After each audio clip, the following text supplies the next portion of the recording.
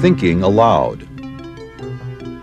Conversations on the leading edge of knowledge and discovery with psychologist Jeffrey Mishlove.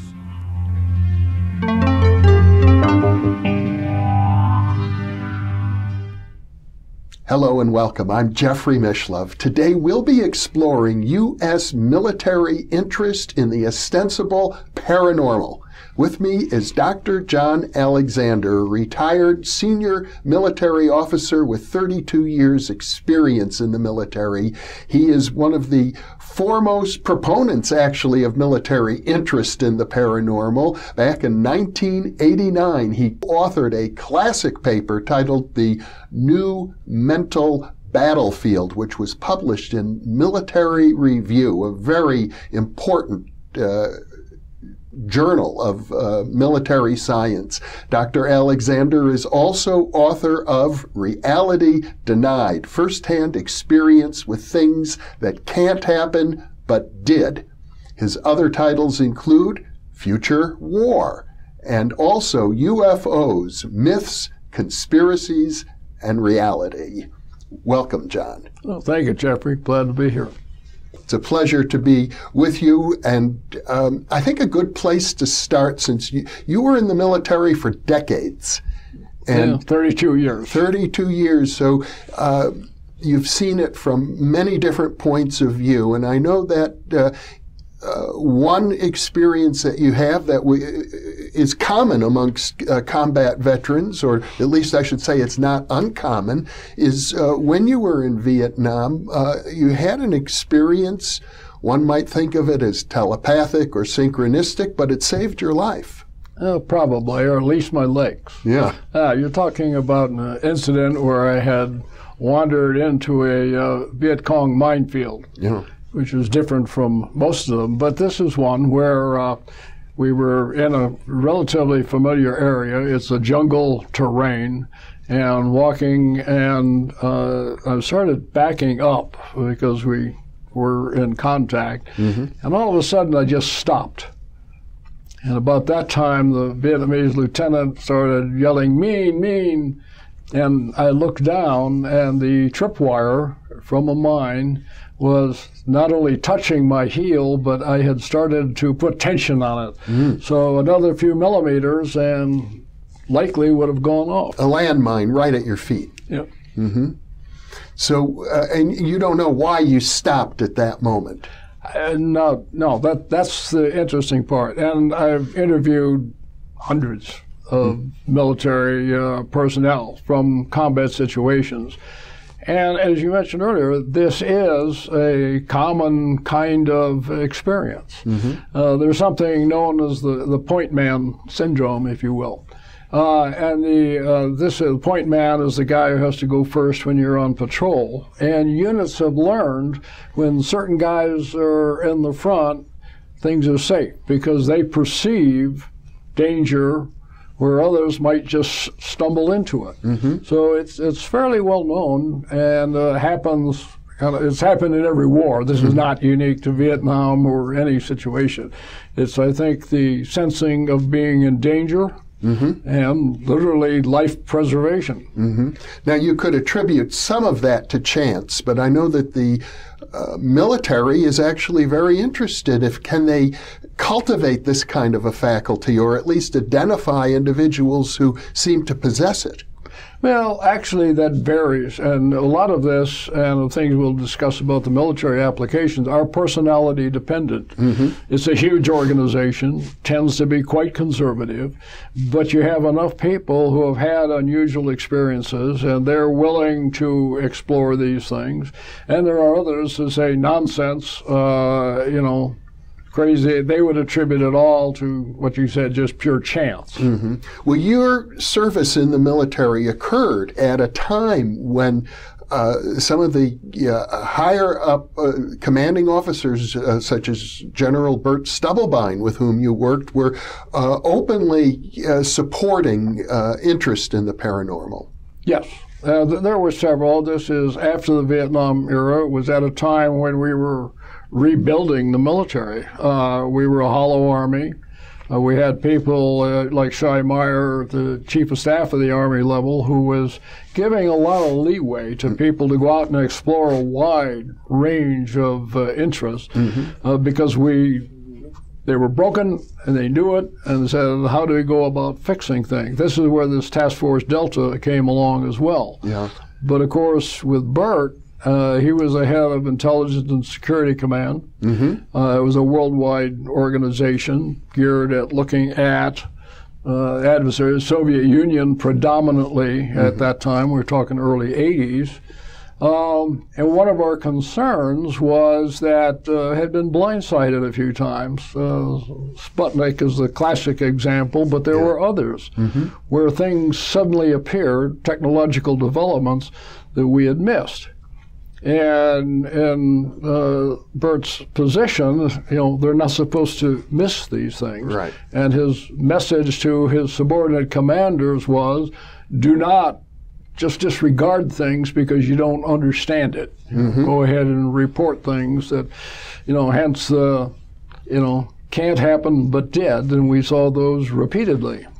Well, for example, this is a time when there is a lot of interest in the paranormal and the culture as a whole, and in the human potential movement. So I gather that people in the military felt it's important for them to stay on top of these kinds of developments. If the human potential field could help develop better soldiers, they wanted to know about it. Yes. You'll also remember, the Psychic Discoveries Behind the Iron Curtain, which was a critical book that came out, and it really did influence. 1969, I believe. Yeah, had come out and had talked about things that ostensibly the Soviet military was engaged in. And it did spur us quite a bit to look at this wide range of other topics, from human potential to the psychic. Remember, we're working with NLP, for instance. Neuro-linguistic programming. Right. That at different times I had both Richard Bandler and John Grinder and Tony Robbins, who was not known at that time, but had them all under contract. Yeah. And we were specifically looking at this issue of improving people. Now, NLP, was designed as a therapeutic modality. How do you fix broken people? Our problem was different. We had really good people, so the question was, how do we take really good people and make them excellent, improve the best of the best? Yeah. Well, one area that's received a fair amount of publicity is the use of dowsers. I believe it occurred in Vietnam. Yes, it did. Well, I had met Zeborg Harvlik, who was a head of the American Dowsing Society and whatnot, lived in Northern Virginia, had a chance to go down and meet with him. But one of the things that he had contracted with down at Fort Belvoir was they had, for pre-deployment training, a Viet Cong village, if you will, where people would go into. And of course, one of the big problems we had was hidden weapons, mines, all kinds of material, and usually underground. So what he had done is designed, literally teaching folks how to douse, literally sticks in hand, going out there and using that to discover hidden weapons. And would you say it was successful? Oh yes, it was quite successful. Again, many of these people were probably doing it on their own. Remember, we had kids that, hate to be pejorative, but coming from the backwoods where finding water and things of that was, part of their culture. Sure. And, they would use the literally old willow stick or L rods or things like that and find stuff. Well, and of course, it's now very well known that another technique, which I think is akin to dowsing, remote viewing, was actively pursued by the military and under the auspices, I think, of General Stubblebine and also... Well, there were several, but Bert was key. Yeah. And the difference between that and some of these other anecdotal things, this is what we call a program of record. And I know you've had Joe McMoneagle and Paul Smith and some of the other remote viewers. And so, I mean, we're talking about a formalized program. It was a formal program, and it included laboratory research in addition. Well, that's what I was going to say. There's a research and development piece of it. Yeah. How do you do this stuff? But there was also an active component trying to provide information on hard targets that using the remote viewers against real world situations, such as what happened in Iran when our people were captured there, what happened in Beirut, the Dozier file, the brigadier general who was captured by the Red Brigade. Yeah. So these were very real world things, but you also had the R&D component that's, how does this stuff work? Yeah. The military funded that work, I think, to the tune of about $20 million over a 20-year period. Yes, that's right. But, $20 million may be big for your wallet, or certainly my checking account. Yeah. By Army research and development standards, we're talking lunch money, but very important, and that they did get actively involved. And the point of being a program of record, we're reporting this to Congress. So you've got line items in the budget, and it's very formally done. Most of the other things we did were at a funding level low enough you didn't have to really report it. Yeah. And that's where the personality-dependent issues came in. Now, I gather from your recent book, Reality Denied, that you actually monitored many contracts that had to do with paranormal investigations. Well, some of them. We did some wild and wonderful things. Yeah. One of the areas that I was personally most involved in probably was psychokinesis, metal bending capabilities. And in particular, spoon bending parties. Right. We had Jack Houck is the one who developed it. I know Uri Geller, who did the foreword for the book, but the premise of the spoon bending parties came from Uri's capability to bend spoons. Many people won't remember this. I was around at the time, and you were too. I actually sponsored Uri Geller's first major public appearance in the United States back in 1972. And at the time, it was like a phenomenon because he would get on the radio or on TV and demonstrate appeared to be psychokinetic metal bending, but the phone lines would start ringing, and I was at KPFA radio in Berkeley. People in their homes were reporting cutlery bending and watches that hadn't worked for years all of a sudden starting. Yes.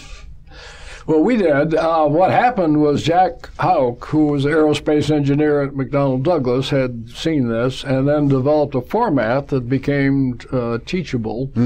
And we were very interested in it. With Uri Geller, one of the most amazing incidents that happened, he was giving a presentation in the U.S. Capitol itself. And present were a couple of senators, congressmen, mostly staffers and whatnot. As I recall from your book, he really wanted to talk about the military situation in Israel. Well, what he wanted to talk about was the plight of Soviet Jews and them being able to come to Israel. But it was the political aspect of that. That was his primary interest. And of course, everybody said, bend something, and he goes, I haven't got anything.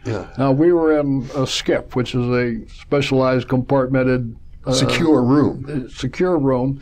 So, and importantly, he did not say, "Oh, I just happened to have one in my pocket." They literally went out and got one from the guard's coffee cup, and he came in. And importantly, because I'm sitting about the distance that we are right now, and he's holding it with the bowl here, brings his finger down, the fingers did not go around it, touching this thing bent up. And then, related to what you said earlier, he put it on the back of the chair, and he went on talking, and the spoon continued to bend while he's talking and not even paying attention to it. No one is touching it at that point. No, it's sitting and it fell on the floor and somehow ended up in my pocket. I still have it. Well, Now, many people think, due to the publicity from the skeptics, or I'm going to call them pseudo-skeptics, who, because that's what they are, and who hounded Uri Geller and proclaimed wildly that he's got to be a fraud. Now, you've known Uri for many years, as have I. What's your opinion? Does he ever engage in fraud? Well, I can't speak to ever. I mean, that's a very broad statement. Yeah. Not in my experience. I like his comment, when people say, well, if you're so psychic, why aren't you rich? And he says, I am. Yeah. And he has based it on, this has to do with dowsing for minerals. That's where most of his wealth has come from, not from spoon bending. Those performances are interesting. But I was going out around the world looking for various minerals for people who have made enough money from it that... Yeah, like the Rio Tinto Mining Company, for example. Yeah, very interesting career. And well, Pemex was one of the big ones. In Mexico, yes. In fact, he developed a close relationship, as I recall, with the president of Mexico at the time and his wife. Which got him into a bit of trouble in the U.S. There's an infamous story that I was able to check out because there's a Secret Service agent who lives in our area now. Oh, yes. But what happened was the president of Mexico made him a law enforcement officer and gave him a gun. Lopez Garcia, was that the fellow? But the point was he was flying from Mexico City to London, stopped in JFK, and had was carrying a gun, and they confiscated it. And then what happened was that this Secret Service agent got involved, found, no, he really is a Mexican official, had been granted that authority, and then went on to help them with Son of Sam. Help the New York police. Help the New York police, right.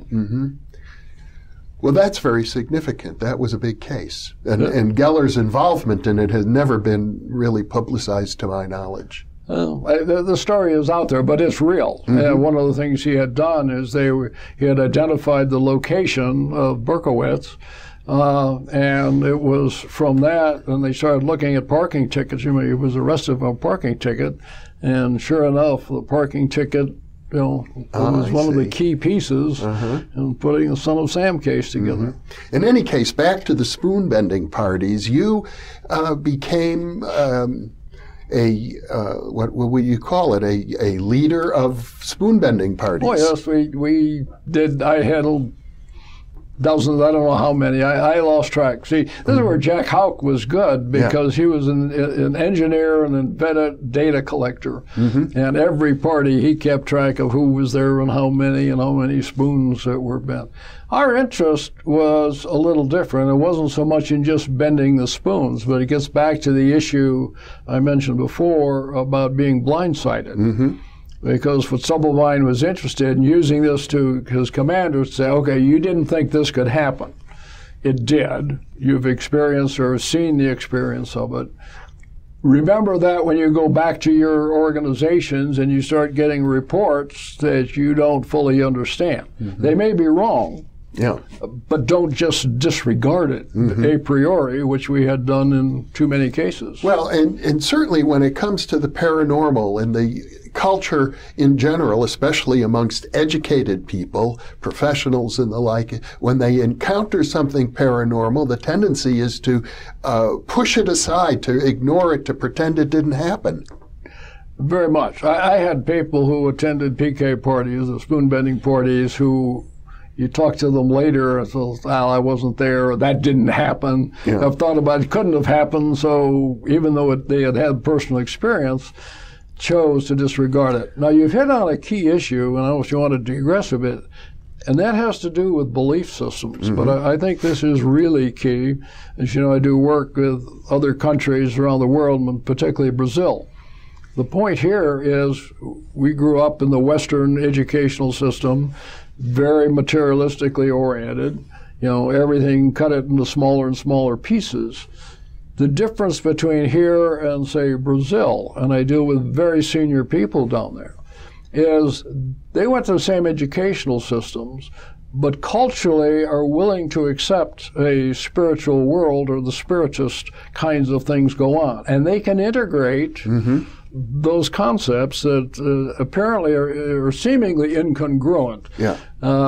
But I would argue they aren't. But we just disregard it for all the issues that you articulated. Well, I think in North America, people are, professionals in particular, afraid they'll be laughed at. And there are people who make a point of laughing at them, whereas in a culture like Brazil, this is not considered a laughing matter in the same way.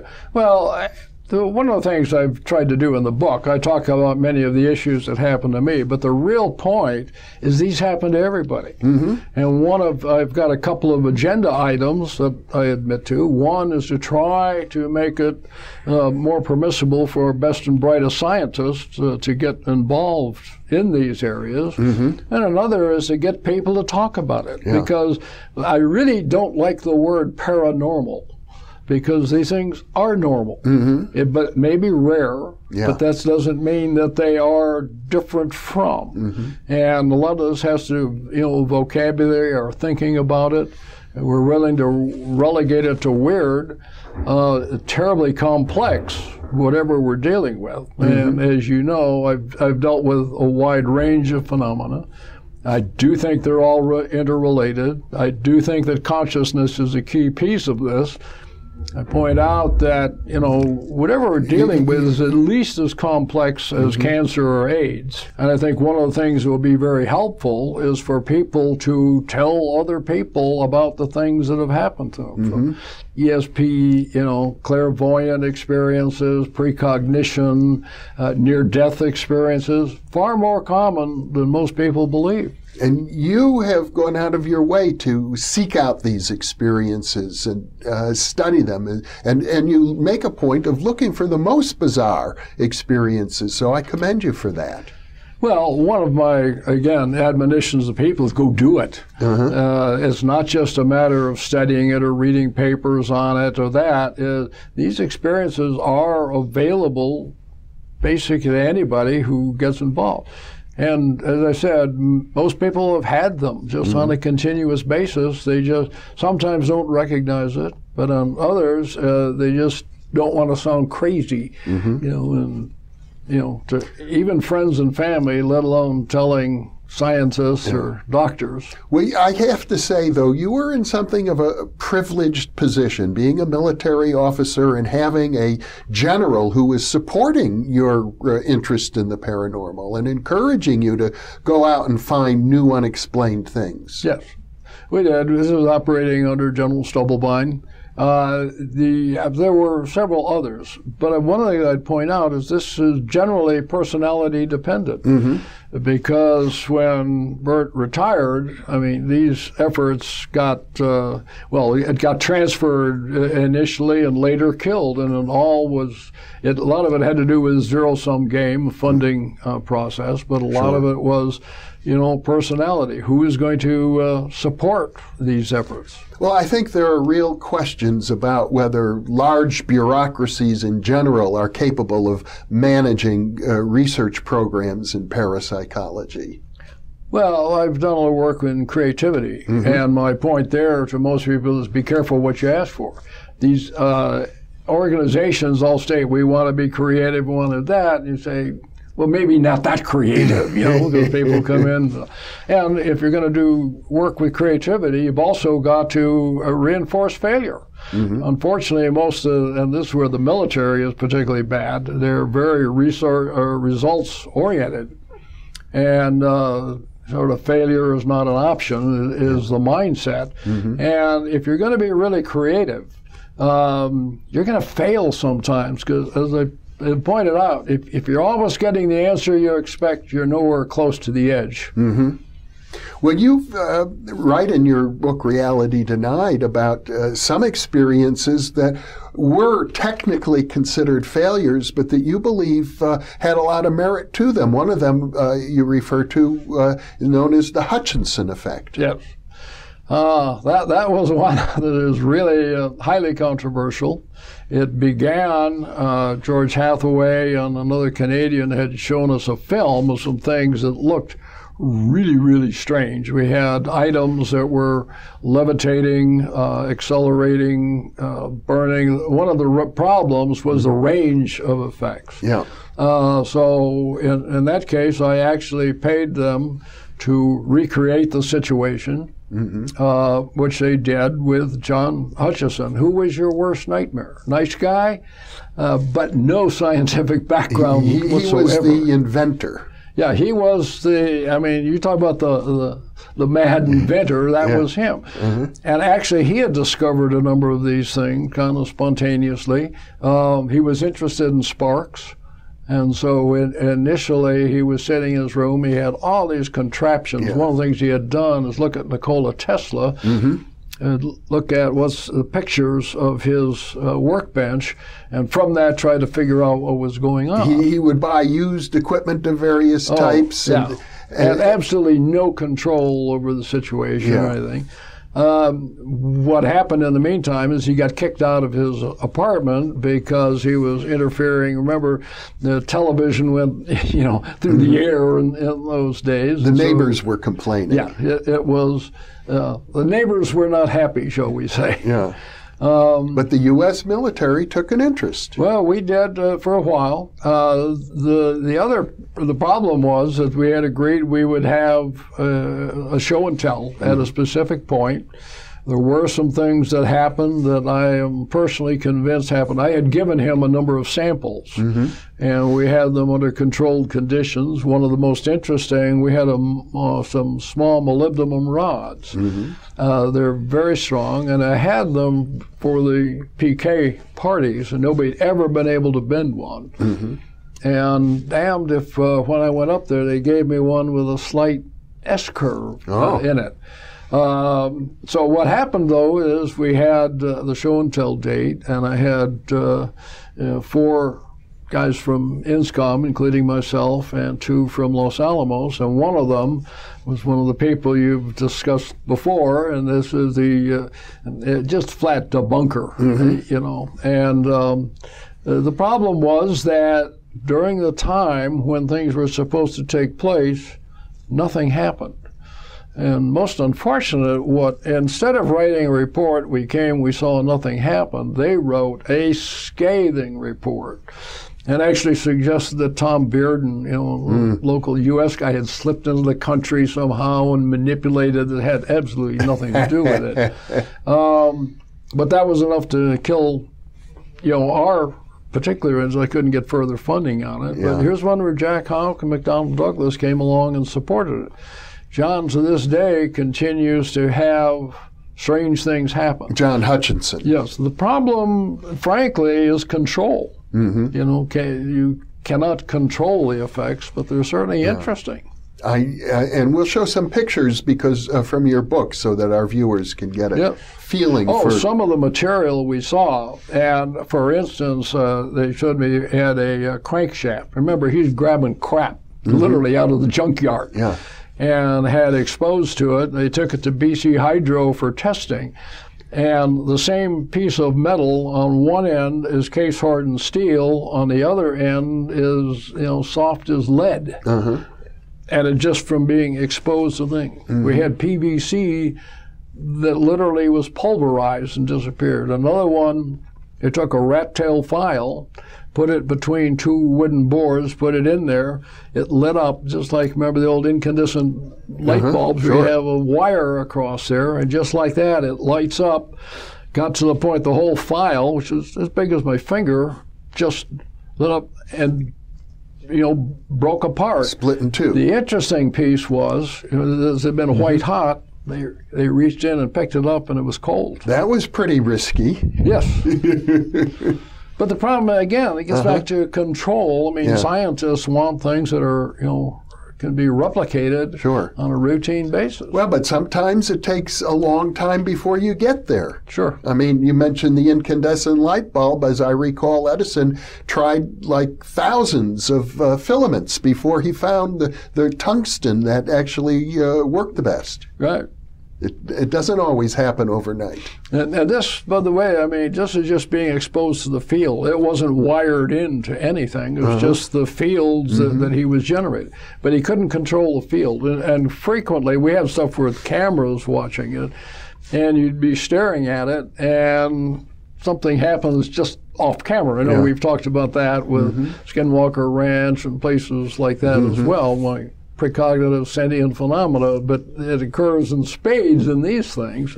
Very frustrating from a research perspective. Well, I know in your book you speculate that this might be what is known as a psychotronic effect. I don't understand the effect, but a psychotronic I would buy, certainly, yes. Yeah. In other words, as I recall, you talked to Hutchinson and asked him, are you doing any of this? Well, that's another the agent? Key point, because when I talked to John, I said, are you part of the system? In other words, he's physically interacting with it at a psychic level. He said yes. I've had mixed response from that. One side observed him say he said he could tell it was going to happen because he'd get excited and then the event would happen. The others would say no, the event would happen and then he'd get excited. So it's kind of hard to tell. But it's a funny thing because conventionally we think of subject and object as being distinct from each other, and yet there's a lot of theoretical work, especially coming out of quantum physics, that says that's an illusion, the subjective and objective, that it's all one system. All is Maya. Well, now, speaking of the ability of somebody to know in advance when something is going to happen, you describe in your book, it's worth mentioning, a case in which you were visiting some people who had had many paranormal experiences associated with orbs and lights in the sky and UFOs. And on one occasion, you witnessed something similar.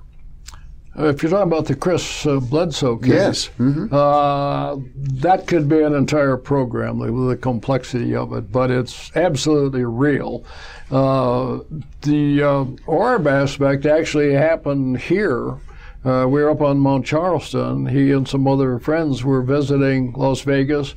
We went up on Mount Charleston to literally play games with UFOs. We were setting up balloons with chem lights on them and things like that. So if people looked, they did see a UFO. But what was interesting is I had taken a series of photographs, and at times they would be perfectly clear, and then the next frame, you're seeing these orbs appearing in there. I get, on a relatively routine basis, I get a video taken from him. Some of these, by the way, are in the visual spectrum. You have some question where, once you've developed film or however it's working now with digital technology, you see these things. But they have interaction, like I say, where you can actually see. Will you describe an instance where you were with him on his property, and at one point he said, "I can feel they're coming"? Oh, that's a bit different. Yeah. No, that we had gone down to the Cape Fear River, where his initial experience had happened. Yeah. By the way, this is a series of incidents that are continuing to this day. This is was it North or South Carolina? North Carolina. North Carolina. Near Fayetteville. And we had gone on the Cape Fear River, and he had explained where he'd seen the UFOs and what their interactions had been, and hiding from creepy crawlers. I mean, it's a terribly complex case. Yeah. Went back up to the car. It's now had become dark. Victoria and his daughter Emily had gotten in the back seat, and Chris and I were leaning against the fender. Your wife, Victoria. Yeah. And the he's showing me where things are, what the relative positions were, and all of it says, "Oh, I think they're here." And within, maybe 10 seconds, the thing pops into view and goes zipping off. Yeah. And it didn't fly in from someplace. I mean, it literally materialized and went zipping off to the south. And I saw it. And the point here is the temporal relationship between him saying, something's going to happen, and then it happening. Because when we were talking about Hutchinson earlier, he had done something similar. And yeah, well, he had said that. Like I say, there's something going on. But the problem with John Hutchinson is these things happen kind of all the time, but the same way, in an uncontrolled basis. Yeah. And you never know what's going to happen or when. Yeah. Well, your book is so rich. There are probably 50 different examples of some of these case studies that you were involved in. But getting back to the military, you achieved a certain amount of notoriety because of your association with a popular film, Men Who Stare at Goats. Well, that came along later, but yes. But it does have to do with your background in the martial arts and military interest in what can be done using martial arts techniques, particularly for soldiers who have been captured. Well, first of all, Goats was based on a book by the same name by John Ronson, and in the book there's no doubt who we are. They used our real names. The problem that I saw was he took about this much truth and he wrote this much, and then they made the movie. So Clooney is sort of a composite character. The point was that, Goats never died from being stared at, but they did apply something called dim mak, which is known as the death touch, which basically is a high-level martial arts system, again, if you believe it, but you have to understand how ki flows, how acupuncture works, and things like that. And the idea is they would hit the goat, and then at a later time, it's not like bang, and the goat goes down. You touch it, and it was like 12 hours later, all of a sudden the goat goes plop. And the point was that, and I saw the necropsy on this, the death was so fast that the heart didn't even contract. And I've tried talking to cardiologists and say, how is it? Because normally in the death throes, your heart would contract, but the ventricles were full of blood. The more interesting aspect to me is I saw, the necropsy across the thoracic region. You saw a line going through there. And this is similar, if you've seen how bullets transit a body going through and then radiating energy. You saw this pathway of energy going across the body, but no wound of entrance or wound of exit. So this is a technique that the military took some interest in. Well, there were certain people. What had happened was that they had created a course called Survival, Evasion, Resistance, and Escape, or SERE. And the guy they brought in was Nick Rowe. And Nick had been a prisoner of the Viet Cong for 5 years. Just so happens he was in my general area in the Delta, and we'd get stories about him, being seen, a round eye being seen with the Viet Cong. Recovered him just as I was leaving, 69, managed to escape. But they brought him and said, who better to run an evasion course than somebody with 5 years personal experience? And one of the things he had found was he could use mental techniques, not to do big things. This idea of Rambo, you're going to jump up and whip ass and all that, that's not happening after you've been in captivity. But he found that he could influence the guards, maybe just to walk a little farther, to look someplace for a while, giving them time to do something else.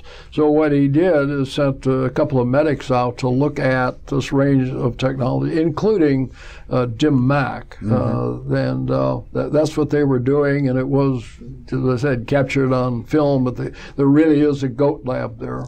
And a bit sensitive, but it's there to train medics, so that the first gunshot wound you see is not a human on the battlefield. Well, to shift gears a bit, another area that you were involved in helping the military take a closer look at is the research of Cleve Baxter. Yes.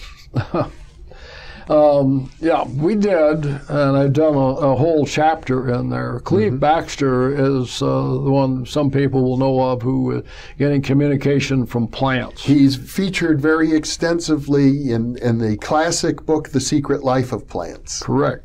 And what actually it started with a failed experiment, if you will. He had a plant in his office. He was a lie detector expert. Well, basically. now Cleve, first of all, was the guy who developed the polygraph system, as we know, not the polygraph, but the system that is still used to this day, the Baxter Comparative Zone system. He was a bachelor, interested in a range of phenomena, including astrology and whatnot. But the question that he had is, I got a plant here. If I pour water on the roots, how long does it take the liquid to reach the leaves? So he hooked up a plant. They have GSR, the galvanic skin response, which basically is measuring liquid, and saw that, but he forgot about it. And he left it running, and it was hooked up to the polygraph, so he had a chart going. And over time, he noticed, periodically they're getting wiggles. They're getting reports on the chart. And so I said, what's that? So then, long and involved set of experiments, but he found out that plants referred to things like touch, pain, even thoughts, of people in their vicinity. Yeah, well, that as well. Well, he was the one who said he'd tear a leaf and he'd see a remark on the graph. He would burn the leaf, and then he said he found that if he just thought about burning the leaf, it was enough to get a response. Fast forward a number of iterations, and so we found that there were oral leukocytes, the white cells from the mouth, and he started doing experimentation with those, and that's where I came in and developed a parallel system. I had him under contract. He showed us how to work it. But what we did basically is we'd take white cells out, centrifuge, put them in a small container with electrodes in it, in a shielded cage at a distance. So the white cells presumably are going to react to the emotions of the donor. Well, that's what we thought. Now, of course, there is no, if you have the materialistic viewpoint, that shouldn't happen. Right. I mean, how can you take white cells from your mouth and have them respond at a distance? And we had experiences up to 50 miles away, frankly, where I'd left the cells running. The classic experiment, though, was that the Army had asked National Academy of Science, National Research Council, to do a study on a wide range of phenomena. And I had appeared before them several times. So we invited them. They were going to meet at the Salk Institute in San Diego, and that's where Cleve's, his office was very close to that. We arranged for them to come in. So I arrived first, and if you're going to run experiments before the academy, you want to make sure it's working. So that day, I donated my white cells, just to make sure the damn thing's working. There was nothing secret about it. And then the plan was that we were going to take all of the people into the classroom, but two of them would go with his lab assistant to this other wing of the building, is some distance away, several hundred feet away, concrete walls and all of that in between. So the thesis was that Cleve would explain the experiment, say, you got to do it quickly, we got to keep their attention. I would get up in a minute or two and say, okay, I've independently replicated the experience. And then we would take them to the lab and they would get to see it for themselves. Well, Cleve turned out to be one of the people, if you ask him what time it is, he'd give you the history of chronometers. Meaning he was running on and on. He was boring your very respectable audience. Yes, and I'm getting nervous, frankly. Like, geez, we got to split up. So finally it becomes my turn to talk. And so I start telling him, now remember, the thesis is it's responding to your emotional state. About 90 seconds later, the door flies open, and in runs the lab assistant and says, "What happened a minute and a half ago?" I said, "Well, that's when I started talking." And it says, "You look over there, the graph is going wild. For hours it had been, just like this. And suddenly they've got, hitting the stoppers on as soon the as chart." you started speaking. And this is when I started. Now, I can tell you that telling the National Academy of Science members that the universe is not built the way they think it is can be an emotionally stimulating event. Sure. And then it went along with this high beam, and then it dropped off. And then when I walk in the room, you see a blip, and then it got torn off because they were looking at the graph and just tore it off the machine. Interestingly, not a word in the report about it. From the National Academy. Yeah. I see. Well, it was, I guess, from their point of view, maybe an unplanned event, not a formal experiment. Well, I hadn't planned. Like I said, I had actually forgotten that the thing was running. We did not set it up to monitor me. I just wanted to make sure the graphs were working the way it was supposed to. We were going to take 2 of their people, have them do it. Interesting anecdote that people who work in this field might appreciate. They're in there. We went over to the lab finally, and they've looked at the chart, and Cleve is describing, what's going on.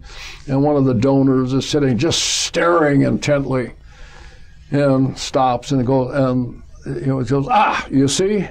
I tried to make it move and nothing happened. As soon as I stopped, it jumped. Parapsychologists will say, but of course. Yeah. That's often how it works. Yes. You have to try, and then relax. Yes. And it's when he relaxed. But he took it as confirmation that it didn't work. Right. Because of his predisposition. Well, and I gather these days the military is not publicly or actively pursuing these kinds of projects. Well, you're back to the same issue that we had even then. That's personality dependent. And when I worked in the Pentagon, I used to run around looking for this guy, says the Pentagon says this. The Pentagon doesn't say anything. It's a big stone building. Yeah.